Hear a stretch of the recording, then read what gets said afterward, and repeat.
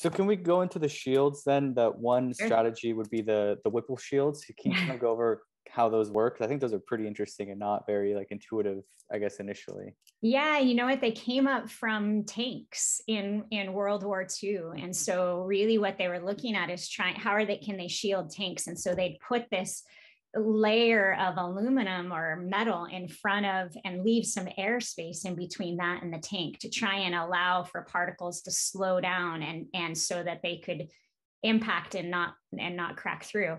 And so when we were building shields for spacecraft, this Whipple shield idea was already there in tanks. And I thought, well, that actually is great for spacecraft, because what it does is you have a thin layer of metal, you might fill it. Those are called stuff Whipple shields, or it has air. So either you fill it with material, you fill it with air, and then you have some distance and you have another layer. And what it allows it to do is it disrupts the speed of that projectile. As it comes through that first layer, it slows it down enough that it can just impact and not make that cookie cutter and go all the way through.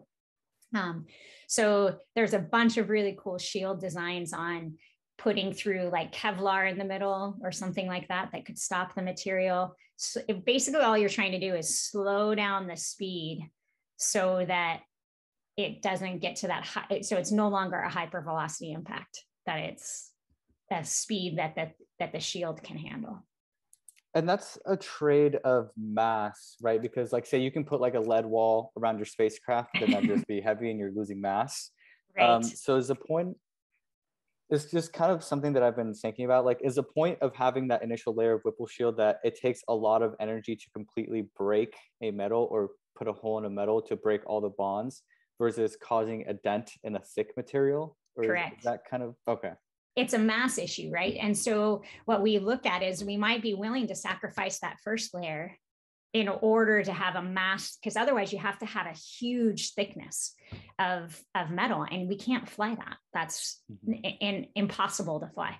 And so what they've done is really looked at, okay, what could we do with, how do we slow down the particle? And we can, like we said, sacrifice that first layer in order to know it's not going to penetrate all the way to the surface. And so the Whipple shield idea is to lose mass, but still be effective. So on the space shuttle windows, I guess, did they have some idea before they went up, or did they consider like maybe some redesigns of how do we reinforce like still having windows in the shuttle now that we've seen that we're getting impacted regularly? Well, they do have 3 layers of windows on the shuttle and the station. And so, but that was, as far as I know, that was not a debris thing. That was a pressure problem. You know, it's a window with an edge, and you know, probably the engineers didn't want to put windows in it at all, you know, but you have a psychological effect of needing some windows. So they do have 3 layers, but the idea is that I don't think, as far as the stories that I've been told, is they were not expecting to be hit by paint flakes. You know, that was not on their radar as things were coming off. And it kind of makes sense. You know, when we were designing the shuttle, we were launching the kind of things that we were launching, and people didn't know much about the space environment. And so they would just paint the outside of a spacecraft with white paint. You know, we need it white because we need some thermal control. And that material gets really brittle in space and can just flake off. And so suddenly that thing is going the same speed as the spacecraft, but maybe in the opposite direction because it's been perturbed. And so now you have a paint flake that's coming at you, and it's not dissimilar to when you're driving down the freeway and a rock flies up from the tire of the one in front of you and smacks your windshield. And then you have a nice little crack in your windshield, and then you watch it like propagate. Yeah. However, we're not sitting in an environment where it's pressurized and all the oxygen we need. It's disconcerting when you're driving your car and you get this crack across your windshield. Can you imagine you see a little hole in your window on the space station, and then suddenly you know that's the difference between you and breathing? that probably raises your heart rate a little bit. So yeah, so that's the story that I was told when I first started, is that the shuttle came back and they were like, what is this stuff?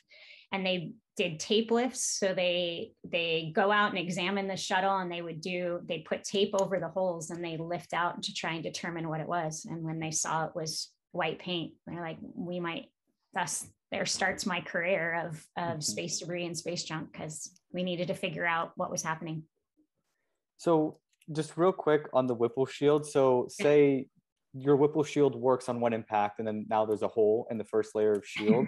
Right. You're kind of just counting on the fact that these are so unlikely anyways that it's a debris wouldn't hit the same spot and just go through and onto the next layer?